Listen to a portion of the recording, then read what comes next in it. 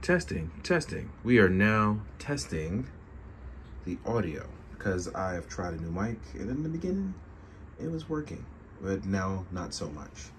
So I put up a random display so I can talk over it while recording sound. So we're gonna go through it, just see about a quick display, right? And I'm gonna talk over it. And it's a little frustrating because I like to do what I do, and it's a shame because I don't necessarily always have time for re-records and reshoots, especially because in the summer season, I work a lot of conventions. So that means I'm away from home a lot. Then I have to work my regular job. So YouTubing, it's a little different for me because everyone thinks that it's a job when in actuality, it's my hobby.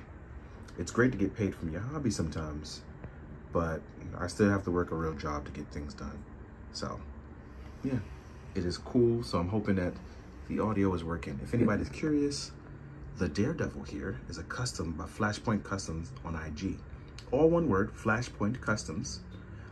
Sent it over to me as a gift, and I appreciate them. The Red Chun-Li I got from Krauser Inc.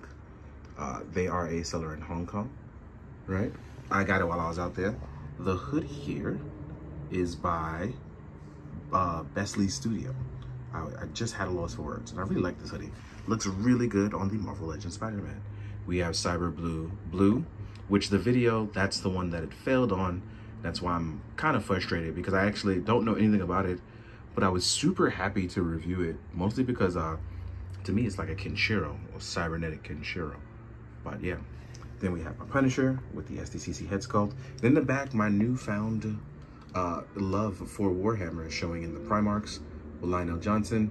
And we all know I love Sword and Sorcery, and I love Berserk. So let me actually get the angle right here.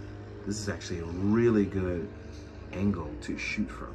So just showcasing that, yeah. Here's the back out scene. So yes, this is a testing. Everyone please comment. Let me know how the audio sounded. Let me know how I sound. Hopefully nothing will go out because when I render my videos, everything is fine. But when it gets to YouTube, there is a huge, huge problem. So again, guys, thank you for helping me out with the comment section and letting me know here.